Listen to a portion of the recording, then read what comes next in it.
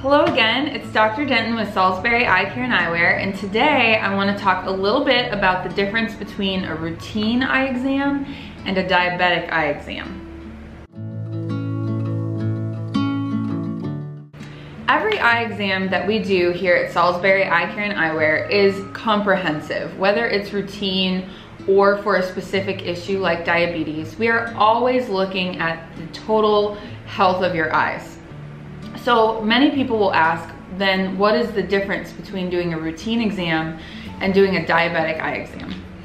So in a routine exam, we're looking at a healthy patient with no ocular problems, no known history of issues, typically with no health problems either. And we're assessing prescription, the way the eyes align and work together, as well as the health of both the front and back surface of the eye. We're just looking at every single structure and making sure that no problems exist. I always make sure to take careful notes if we have anything out of the ordinary. Some folks will have freckles in the back of their eye, and I like to just have a good baseline so that as time goes on, if anything changes, I can compare to my notes from the prior years. Now, if you are diabetic, you know that your primary care doctor is going to want you to have a dilated eye exam every single year. The reason for this is that diabetics are much more likely to have problems in the back of their eye from diabetes. With a diabetic eye exam, we're going to ask you more involved questions about your diabetes and your diabetic control. So it is very important to know your last blood sugar, whether you took that at home or it was taken at your doctor's office. There's another important number called your A1C.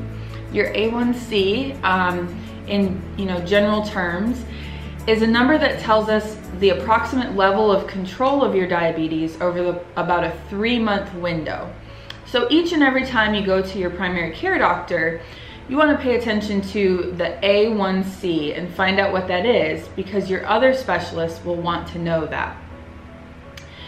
A normal A1C is usually around 5 to 6, and if you're diabetic, it could be as high as I've seen them at 10 or 12. Your doctor will likely have a goal for you. So most of my patients will say, oh yeah, that's that number that it's at 8 point something, but my doctor wants it to be closer to 6 or 7. So aside from the extra history questions about your diabetes and your level of control, we're also looking for very specific things in your eyes during a diabetic exam. Diabetes affects the peripheral organs, it affects your blood vessels, and it can affect almost every structure of the eye. So I'm looking for new blood vessel growth that shouldn't be there. I'm looking for hemorrhages in the back of the eye that shouldn't be there. I'm looking for swelling in the back of the eye. And all of these things, if you're under good control, hopefully won't be there. If you are diabetic, I absolutely recommend that you have a full, comprehensive, dilated eye exam every single year. Do not opt out of the dilation. It's incredibly important so that we can assess the overall health of your eyes, every structure there is. Thanks as always for tuning in. I hope you enjoyed this video. We have new videos every single Wednesday at 4 o'clock. Check them out. Make sure to like and subscribe, and we'll see you next time.